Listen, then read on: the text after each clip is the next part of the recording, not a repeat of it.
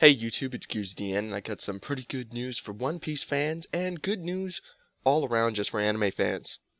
That's right.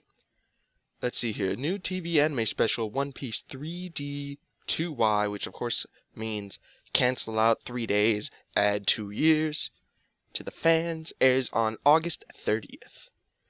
Let's get right into the news. One Piece official portal site, onepiece.com, announced today, on July 7th,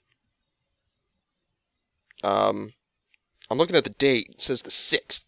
So I'm reading the future. Where is it? Where was I? July 7th at Fuji TV will air a new TV special, One Piece 3D 2Y, Ace no Shiwo Kote. Luffy Nakama Tono Chikai. Jesus. Overcoming the death of Ace. Luffy the Oath with his party. In its premium Saturday block at 9 p.m. on August 30th to commemorate the anime series' 15th anniversary. I thought they would be doing like a whole another special about the war.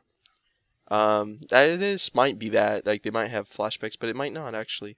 Previously, 3 One Piece TV anime specials were aired in the 2-hour block, episode of Nami in August 2012, episode of Luffy in December 2012, and episode of Mary in August 2013. If you haven't watched any of those, just go watch these when you have time.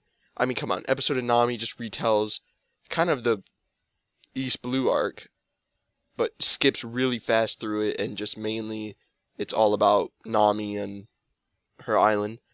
And then obviously episode of Luffy. Well, not obviously, actually. Episode of Luffy is really interesting because it retells Romance Dawn, which is kind of at the part in Water 7 where they had the flashbacks. It's kind of like, it's retelling him meeting Shanks and shit. And then episode of Mary retells the whole Water 7 arc, which is really good. Of course, it's really cut down because it's only like an hour and a half or an hour, but it's still really good. And the new TV special tells the 2 years of Luffy's training with Silvers Rayleigh on Rusukaina Island, after the Battle of Marineford and the death of his older brother Ace, spoilers, which has never been told in the manga or TV anime.